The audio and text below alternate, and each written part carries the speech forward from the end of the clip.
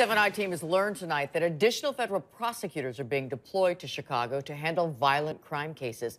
This all coming even as President Trump today again ripping Chicago for out-of-control crime. Here's Eyewitness News investigative reporter Chuck Gaddy. Kathy, after a recent exodus of assistant U.S. attorneys from the Dirksen Federal Building tonight, the Justice Department is sending in additional lawyers to help in the crush of violent crime cases here. This federal aid isn't much, just 3 new prosecutors joining an office of more than 150 lawyers.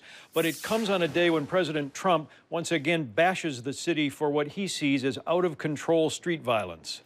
What the hell is going on in Chicago? President Trump today at an FBI graduation ceremony in Quantico, Virginia, once again making Chicago the poster city for American crime woes. What the hell is happening there? The second year in a row, a person was shot in Chicago every 3 hours. You don't think these people in this room can stop that? They'd stop that. The actual number is closer to a person shot about every 2.5 hours in Chicago this year. But what the president didn't mention in his speech is what his Attorney General Jeff Sessions announced today, that Chicago will be getting 3 new federal prosecutors assigned to the Violent Crimes Task Force here.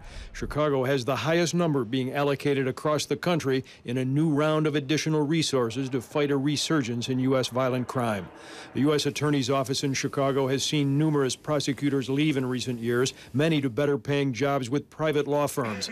The I-Team reported in 2013 that nearly 25 assistant U.S. attorneys left in just a few months' span. As the I-Team reported in late 2016, criminal prosecutions by the Chicago office had declined about 30% in the past decade.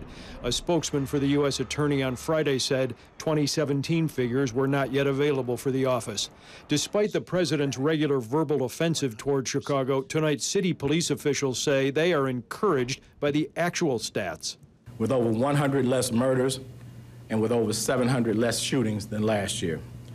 As a result, communities that were once under a cloud of gun violence are beginning to see signs of optimism and hope. New federal prosecutors on the way to Chicago and a new U.S. attorney just sworn in a few weeks ago. John Lausch coming from private practice after serving 10 years as a prosecutor on large federal gang and drug cases here.